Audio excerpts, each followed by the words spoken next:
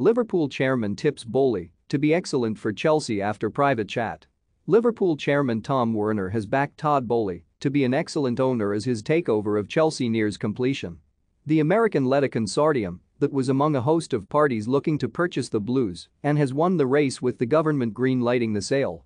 Chelsea have been hampered by sanctions whilst a buyer is found, which has resulted in the departures of several players as they were unable to negotiate new deals.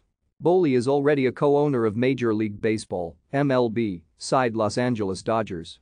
He's been able to preside over success in California, seeing the Dodgers win the World Series in 2020. He will be targeting similar exploits with Chelsea and has been discussing matters with a Liverpool chief.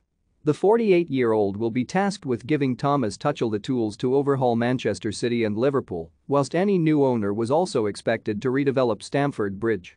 Werner told The Athletic John Henry and I have known and admired Todd from his association with the Los Angeles Dodgers. FSG is a fellow owner in Major League Baseball (MLB) at the Boston Red Sox. I've had a couple of conversations with him in the last week. He was just picking my brain. I think he will be good for Chelsea. I know they are working right now on a stadium solution. I think he will prove to be an excellent owner. Boehly is poised to hand Tuchel a £200 million summer transfer budget. The Blues were tipped as potential title contenders but fell away around Christmas. The likes of Antonio Rudiger and Andreas Christensen will now leave on frees, leaving big holes at the back. Have your say. Where will Chelsea next season in the Premier League? Let us know in the comments. A government spokesman has said on the sale of the club. Late last night the UK government reached a position where we could issue a license that permits the sale of Chelsea Football Club.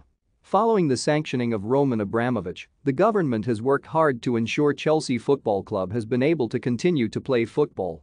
But we have always been clear that the long-term future of the club could only be secured under a new owner.